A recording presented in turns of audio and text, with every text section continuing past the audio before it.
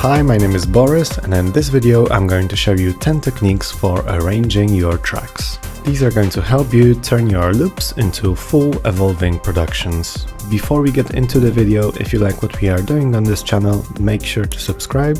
We've got more music production content coming up.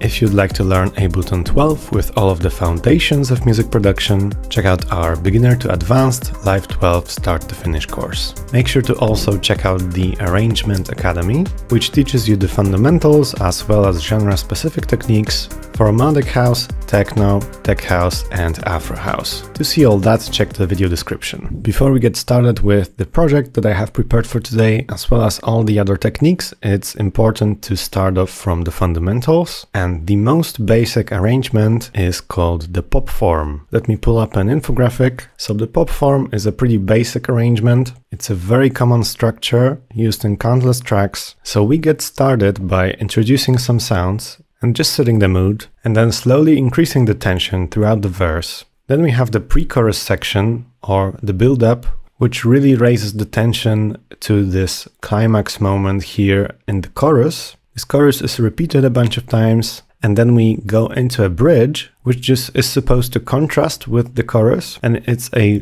low energy break. It introduces a bit of variation, and then we go into a drop once again. Often it's changed a bit from the chorus. This drop is repeated a bunch of times, and then we go into the outro, which is like a reverse introduction. More and more elements go out, and we are gradually lowering the tension. So it's really important to know this by heart and to arrange a few tracks according to the structure, because then when you master this arrangement, you will be able to experiment and think outside the box and do something unconventional. This is just a very conventional, modern arrangement structure, which is a great starting point for many tracks. Alright, so what if your particular genre doesn't follow the pop form exactly? That is going to be the case with many electronic genres actually. So then it's really important to really study your genre, study the arrangements common in the genre. The most basic thing you could do, if you're just listening to your tracks on Spotify or wherever, is just to take a piece of paper and write down what elements are playing in which sections. You can create like a tension map like I did right here, but you can do all of that on a piece of paper. So just for example, in the intro, we start off from the kick, then we add the clap, then we add the hi-hats, then we add the bass, and so on and so on. And for example, there's a cool trick used in the second drop with a different lead sound. You can dissect a few tracks that you like in this way, and I'm sure that when you start arranging on your own, you're gonna have a few nice tricks under your belt. So doing that on paper is the most basic technique, but you could also do that very conveniently in Ableton. Here I have an arrangement of a full track. We've got a drums group, a bass group, an instruments group. As you can see, there's lots and lots going on. But if we didn't have access to this and we just have an audio curve, you can just import it straight into Ableton and start doing an outline like this. So if we really simplify all the layers into the most prominent types of tracks, we get this kind of an outline. These are all just empty MIDI clips. There's nothing inside. So we get started from the lead, then we add the main bass, we add the kick, we add the hats, we add the clap, and then some of these elements actually are disabled over here in the pre-drop section, and then everything is playing once again. So all of these things are really crucial to help you visualize sort of what's going on. And even if you're analyzing entire templates, this is still useful because it can be quite confusing to analyze countless tracks. And by just listening through the track and carefully mapping out which elements play in which parts, you then have a much better overview of what's actually going on. And in Ableton, you can always just map out the different sections with empty MIDI clips, or you can do time markers like this. Even you can take a blank utility or anything really and try to map out the energy curve however you like really. And this just gives you an overview of which sections have the most energy, where we are building up, where we are winding down, and what's the energy like during the bridge section. Another really important thing is that if you are making dance tracks, whether that would be house or techno or anything else, it's really important that your track stays DJ friendly, because you're just making it easier and more possible that a DJ actually takes your tracks and plays them in the club. So typically you would have half a minute to a minute of an introduction, and you're generally trying to stay with minimal harmonic content, maybe like a pad or maybe like an atmosphere somewhere, but generally you're focusing on the drums. Some sections should be loop friendly, so if the DJ wants to actually extend your introduction, it's easy for them to do this. And it's quite easy to do actually. You just take the verse or drop drums and you start off with only a few elements and you gradually bring up all of the different elements on all the layering. And here's where the difference between a radio mix and a club mix comes into play. You might actually have different versions for different scenarios. So in a radio mix, it's not really necessary to have a minute of a drum introduction, but in a club mix, that's really crucial. All right, so let's say we have a loop like this. These are all just empty clips, but I'm just doing this for demonstration purposes. And I'm going to delete everything else. And typically, if you're doing stuff in arrangement view, it's just going to be at the beginning. There are actually two approaches to getting started. My favorite approach is actually to take your loop, cut it, and paste it forward, maybe even further. And I'm starting from moving the loop forward because typically the full loop or the drop, whatever you're starting with, is going to be somewhere later in the track. You're not really starting out from all of the tracks playing at the same time. And then to start copying different things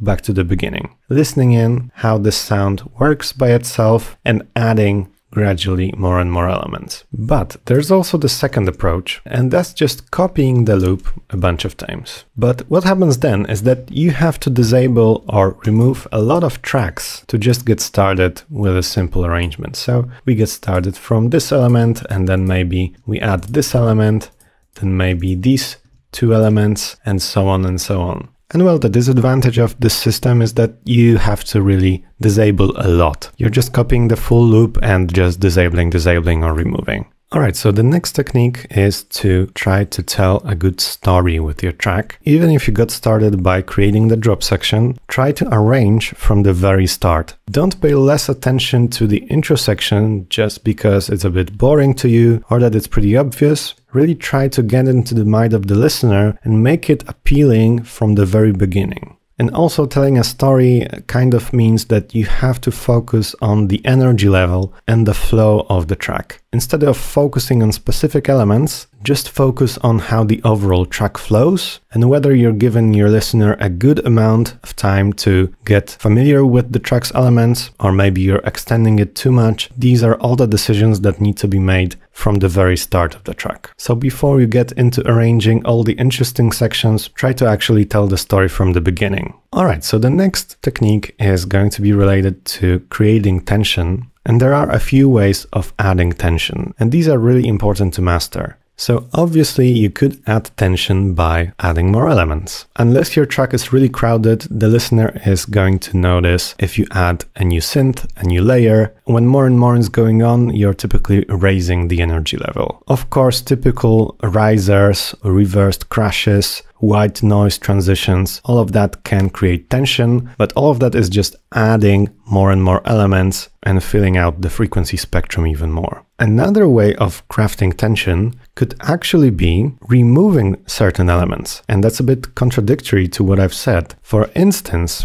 as you can see here, right before the drop, in the bridge section, we are introducing a new element, the pad, but we are also removing the kick, the hats, and the clap. So all of our drums. And by removing some elements, you actually can create a lot of anticipation and you make the drop much more powerful. A similar thing happens here. So we also take out the drums. Here we just disable the kick in this section, and it also is quite powerful when we bring the kick back. So there are many different ways you could use this. Not only can you add elements, but you can also remove elements to add variation and tension. And the last technique and another way of creating tension would be to actually process some tracks or the entire mix. You could do a DJ style low cut or some sort of reverb throw. Typically, of course, when we cut the bass in the build-up, then it makes it much more powerful in the drop when we bring the bass back. But also, for example, making the build-up a bit more washed out with reverb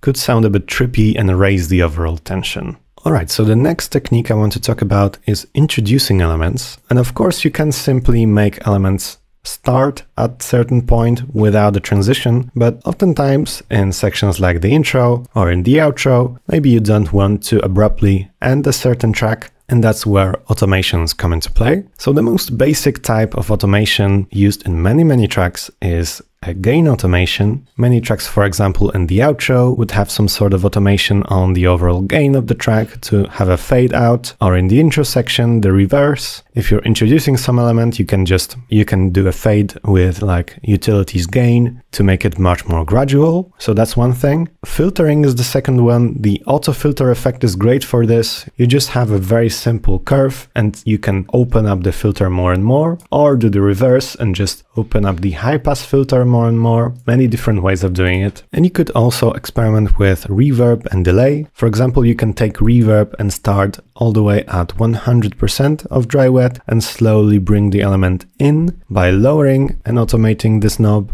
Or you can do the same thing with delay. The next thing I want to talk about is the element of surprise. So even if you're arranging your first tracks, at some point where you already have the outline of your arrangement, it's really important to keep the listener engaged. And that's best done by doing something a bit unexpected. So for instance, here in the break, we have a different bass sound playing, which really catches your ears. And it's a bit of a surprise. And there are many different ways of adding variation like this, but it could be summed up to two techniques. First of all, you can process your tracks in an interesting way. For instance, throw a crazy chorus on top of some sound to make it stand out, or you can add some sort of echo, some sort of DJ style effect. The options are endless here. So processing tracks is one thing, but you could also just change the MIDI on a certain track. So for instance, if you have a hi-hat pattern, you can change that up. If you have a bass line, you can play a different pattern like we have over here. And when you've already played an element a bunch of times, it can really stand out when you change the notes. So really considering surprising the listener with something and adding variation by one of these two techniques.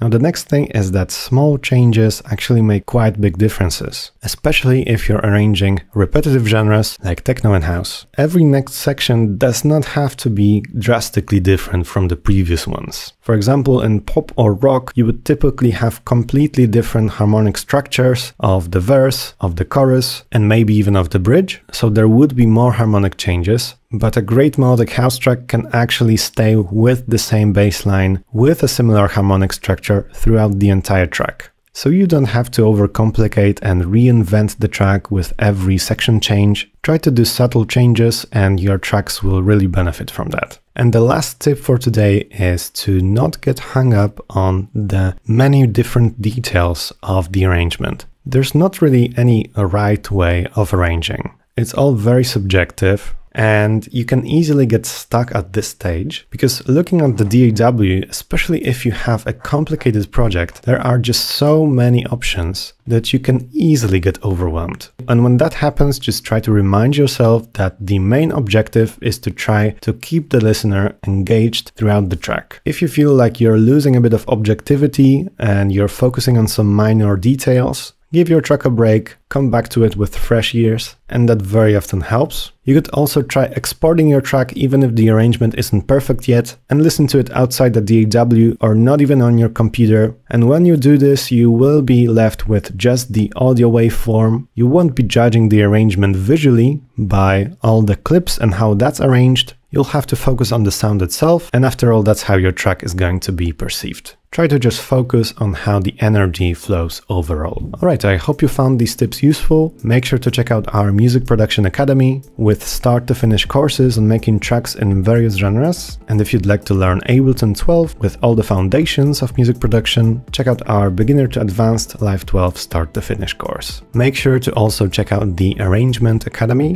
which teaches you all the fundamentals as well as genre-specific techniques for melodic house, techno, tech house, and Afro House. To see all that, check the video description, make sure to subscribe to our channel. If you enjoyed this video, leave it a like, write a comment, and I will see you in the next ones.